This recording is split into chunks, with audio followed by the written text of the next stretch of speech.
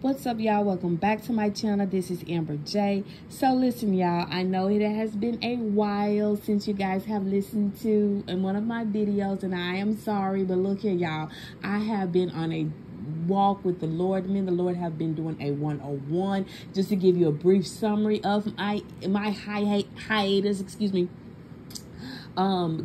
There was a particular time in my life where I was supposed to get some development, but things happened. Things got in the way, right? So the Lord has taken me back into that particular time in my life, and he has given me that development. Now, God is so good. Look, when the Bible says God will restore the years that the cankerworms have eaten, you best to believe it. But anyway, look, that's just to explain my hiatus. I am not going to talk about that right now. Maybe at a later date I will, but listen, the intent of my video today is to talk about your kingdom spouse, your prodigal spouse return. For a lot of you, your spouse is here, right? Your kingdom spouse is here. Your prodigal spouse is here already, right? The Lord kept his promise, which he gonna do anyway, because he can't lie. That's something he just cannot do, okay? The Bible says that the promises of the Lord are yes and amen, right? But anyway, so like I stated, your kingdom spouse is here, but it don't look like how you thought it was going to look like. He or she ain't where you thought they were supposed to be. Because remember, this was something that the Lord, if this is for you, this is something that the Lord gave to you, a promise that he gave to you. He downloaded into you as you were already on your journey, on your walk, and your Christian walk, right? You know, and so, you know, while you're just, doing what you're supposed to do, living right, acting right, getting better, and pressing towards the mark, the Lord just put this on you. Hey, you got a kingdom marriage, up ahead for you, right? So you've been praying, you've been fasting under the direction of the Holy Spirit, fasting, going into spiritual warfare, not for this person to obtain the person, but for this person, like for them and their well-being, right? And to break off strongholds against them, right? You see what I'm saying? And so you've been praying, you've been fasting, you've been growing, you've been developing, and they're here, and it don't look like your prayer. You would think all of your praying and all of your spiritual warfare and binding and rebuking and losing, you would thought they would probably be in a better state than they've returned. But what do you do when they are not? When they don't look like what you thought they should look like, right? Now, the last thing you want to do, as a matter of fact, this is not an option. I'm not even going to say the last thing as if you could resort to it. No, what we're not going to do, is doubt the Lord. What we're not going to do is think the Lord made a mistake. Remember, God promised you your kingdom marriage. He promised you your kingdom spouse. He has kept his word. It is here. Just because it doesn't look like what you thought it was going to look like does not mean that God made a mistake or tricked you, or however the enemy may be trying to play on your mind. God kept his word. He's an honest God, period. All right. But I said it before. What do you do when they're here, but it's kind of like, what? I know all my prayer, binding, rebuking, loosing, fasting. You know what I'm saying? You should have done more than this, right? And look, I'm always just going to talk real to real people, okay? Look, I'm not going to give you some cute little, oh, it's going to be a fairy tale. I'm always going to talk in reality, right? And so anyway, I'm going to go to the verse of scripture, that the Lord pressed upon me to share this, because like I said before, a lot of you guys, kingdom spouses, have come, right? So listen, I'm going to read out of Luke chapter 15 verses 20. Now, this is a story of the prodigal son. Many of you already know about the prodigal son, because if you've been on any type of kingdom spouse journey, anything, you already know about being prodigal, right? And it actually starts off at verse 11, and I'm just going to give you a little bit of a skim through it. So there was a wealthy man. He had 2 sons. One of the sons said, hey, I want my estate right now. Let me live the way I want to live. The father agreed. The son did just so. And then, long story short, life got so bad that the son wound up not only squandering through his wealth, but he also got so low to a point that he was actually eating with the pigs. Now, that is just nasty, right? Nasty. He was eating with the pigs, right? And so he came to himself and he was like, you know what? I could be doing so much better in my father's house. All right. So let's stop right there. And I want to take you to verse 20. Okay. So look, the Bible says this. So we're talking about the prodigal son, got up and went to his father. While the son was still a long way off. Let's pause, y'all. Look, a lot of your kingdom spouses are returning, but they are still a long way off. They still a long way off. I know you've been praying. I know you've been fasting. I know you've been going into spiritual warfare. I know you've been doing all of these things, but that doesn't mean that they will come back perfect.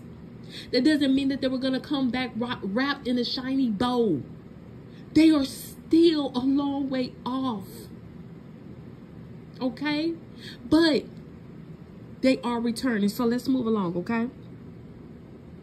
I said they are returning because that's the thing. They're returning. But come on, let's just move. I'm getting excited. Okay. So look, while the son was still a long way off, his father saw him. He was filled with tender love for his son. He ran to him. He threw his arms around him and kissed him. The son said to him, Father, I have sinned against heaven and against you. I am no longer fit to be called your son. But the father said to his servants, quick, bring the best robe and put it on him. Put a ring on his finger and sandals on his feet. Bring the fattest calf and kill it. Let's have a feast and celebrate. The son of mine was dead and now he is alive again. He was lost and now is found. So they begin to celebrate. Look, y'all. I know you thought when your kingdom spouse would come, it was just going to be this big celebratory moment. Everything was going to be beautiful. You know, God apparently had y'all separated for a season. God, you know, been grooming you and just prepping you and preparing you. And on the other side, you know, a lot of us, you know, myself included, probably thought, well, hey, you know, this must be going on that side too as well. And perhaps not, you know, it's like maybe not, perhaps not, maybe it didn't happen that way. But God fulfilled his word in saying that they were going to return. And you have got to take hold and be grateful that not only that the Lord, hallelujah, listen to this, guys, that not only that the Lord kept his word, listen, but this time the return is serious, because the return is repentance. Repentance is a change of mind. I was in church this Sunday, and the pastor was talking about repentance, and he said it actually comes from the Greek word metanoia, right? Meta, we already know, means change. Noia is a state of mind, right? Meta, like metamorphosis. Noia, like paranoia or anything like that, you know. So it is a it's a change of mind. So listen, you do not have to worry about what's going to happen when they return, because this person is repenting. But look, they may not look like repentance. They may not look like the glory of the Lord is wrapped around them. There's still a little bit more work to do. Listen, take heed and pay attention to the Father. Pay attention to the Father in this instance, right? The Bible says while the son was still a long ways off, he's seen him. Listen, your prodigal spouse is returning, but he's still, he or she, you know, this could be for men who are believing for their wives as well. Well, he or she may still be a long way off. They may not be as edified in a word or scripturally equipped as you are. They may not be. The Bible says that the son was still a long way off, but also listen, the son came back repentant. He came back. He said, look, I'm not worthy of you. I'm not. And that's all the son pretty much really had to say, because his father shut him up. But quickly, he went to go get his servants. And in the process of him getting his servants, he said, y'all dress him up. Remind him who he is. Look, before the celebration happens, before this big celebratory moment that you've been waiting for, look, this person is returning, but you still got to do a little bit of prayer. Okay? You still got to do a little bit. You may not have to do the warfare. You know, I don't know. Let the Holy Spirit lead you. I don't know anyone's case in particular, but there's still a little bit more work to do. They are here. God is good. God kept his word. It may not have come how you thought it was, but so what? What will? What will? You know, you could get land your dream job. Doesn't mean it's going to be hunky-dory every day. But God is faithful and he is just and he will deliver. The Bible says that the word of God does not return to him void, but it will go out and stand for the very thing that it carried out to do. If God gave you that promise, it's not going to come back to him looking silly, you know. But anyway, listen, y'all, I want to give you this word of encouragement. Your kingdom spouse is here, but they still may be a long way off. Listen, the boy, the prodigal spouse, the prodigal son, excuse me, y'all. The prodigal son was just sleeping with pigs. You expect him to smell good?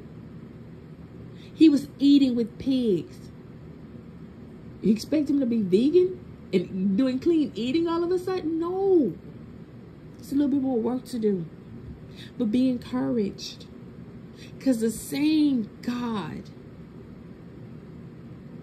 that brought you this far will be the same God that carried this last part through. Look, y'all take this into prayer because this is a very critical moment, okay? I love you guys. Be blessed. I love you. Happy 4th of July. Happy 4th of July. You know, we have freedoms here that a lot of places in the world don't have. Always be grateful. I love y'all. Be blessed. Bye-bye.